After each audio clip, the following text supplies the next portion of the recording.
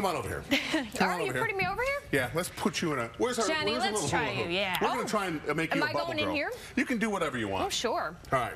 Somebody, you know, feel free to throw the loop over here. Wait, hold on. Yeah, all right. I need help. All right, I'll hold you. Johnny, hang on. Yeah. This is going to be a bubble fatality. Yeah.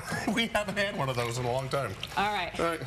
Here we go. Okay, let's go. I feel like I need to protect myself. Oh! Did it work? Yeah, I think Am I better than my a little slower? bubble experience. Well, I do feel like I am in some sort of a bubble. Yeah, well, I felt that way all morning. And I do feel clean. Yeah, you feel clean? Yeah, this is I feel outstanding. like I smell great. I'm going to go debubble myself. All right, knock yourself out there in the little blow pool. Can I report the traffic from this tub? From the pool. This is going to be amazing. Oh, you want to help me do the traffic?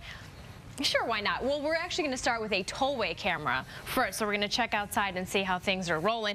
Eventually, there you go. See, so we've got 90 at Barrington, where things are kind of picking up. So the westbound side is actually a little bit heavier this morning from about Route 53 to Meacham, but it is a pretty small delay. So pulling up our maps, I think we can pull up our maps. Can I squeeze through here?